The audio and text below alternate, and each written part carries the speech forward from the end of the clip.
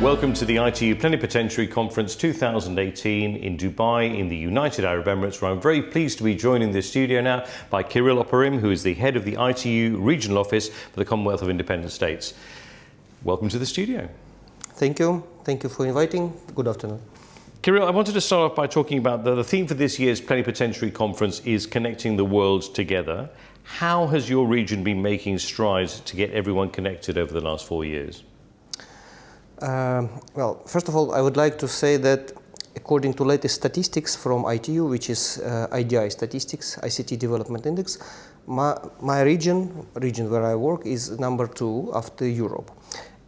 In addition, the difference between countries in my region, it's not very big, which means we are well aligned, and all together the whole region works a lot in terms of ICT development. There are huge programs, state programs, like for example, in Russia, there is a program of putting fiber optics to all the settlements with a population above 250 people. So altogether, they built like, let me say, 280,000 kilometers of fiber optics, which is almost equal to distance to the moon, by the way. So it's a huge program. There are also very good programs in Central Asia. For example, in Kyrgyzstan, they have a program called Tazakom, which is Open Society or something. Very good program for electronic government and fiber optics as well, and many other services. There are good programs in Azerbaijan for ICT development.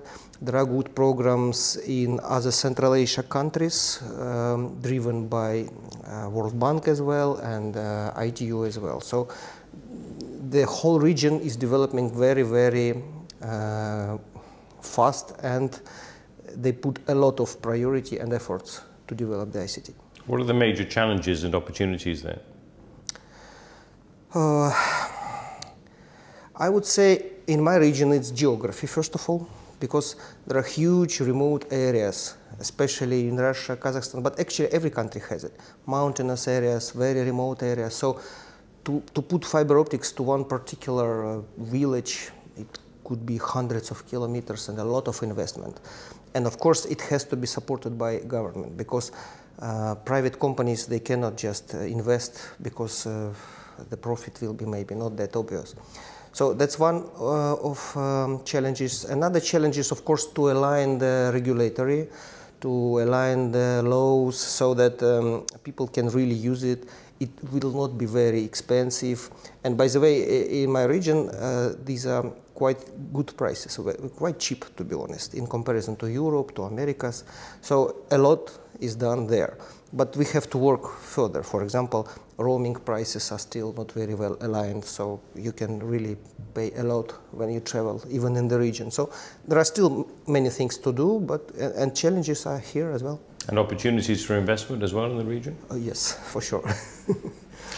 In terms of the ITU's plans in next year, well, perhaps you could tell us, for the next couple of years, are there any specific events, meetings, initiatives that are happening that you're particularly keen on talking about? Well, all in all, my office is working based on the demand from the region. So our first priority is to fulfill the demand. So every year we do some kind of meetings, and we ask, what do you want? You in Azerbaijan, Turkmenistan, Kyrgyzstan, Belarus. They put their priorities, what they are interested, and then we start our planning. These are seminars, training, workshops, conferences, some expert assistance, and many things.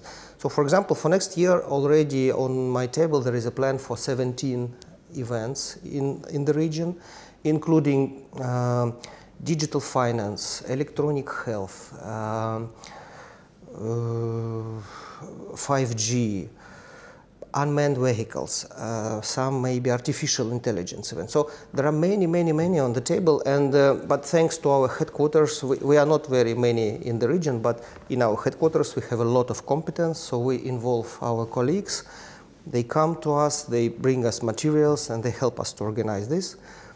And so it's 17 events. These are different projects. For example, capacity building projects.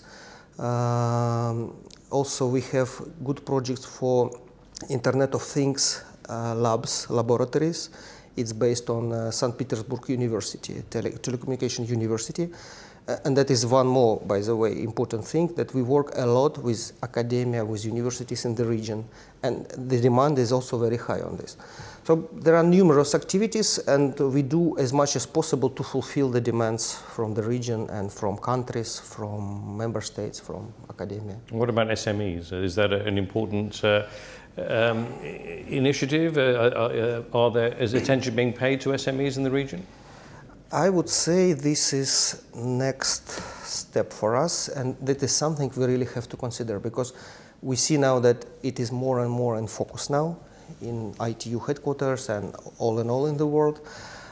I would say there is an area for improvement for us, for sure, because recently we've been working more with administrations, big companies, big operators, but definitely we have to involve more SMEs, and it may bring more energy and more, how to say, more life to all our activities. New blood, absolutely. Absolutely. And finally, do you have a message to participants here and also to our wider audience as well on behalf of ITU, looking at, say, from your regional perspective? I think I have some very specific regional message to the participants. You know, sometimes these ITU gatherings is a little bit like, you know, family events. When people are coming, same people doing same things, doing some decisions. So my message, please bring this knowledge, bring these discussions to the region, because people are really want to hear what's going on here. In Plenipotentiary conference, for example. I myself have very good experience speaking in academia, for example. There are young people who listen and they're really surprised. Really, do you have discussions like that in ITU? People just do not know. So that is really important. What is here, it's not like Las Vegas rules, you know, what was in Las Vegas stays in Las Vegas. It's opposite. So what happened in Dubai, we have to bring as much as possible to the regions. Everywhere, universities, academias, private sector, wherever. And the demand is very high, because what is discussing here, it's something that people are really interested now. Artificial intelligence, 5G, this is all very interesting, and people really want to hear what's going on. So this is my message to participants. Well, we look forward to hearing what's going on from you in the years to come, and thank you very much indeed for being in the studio, Kirill Oparin. Thank you. Thank you. Thank you.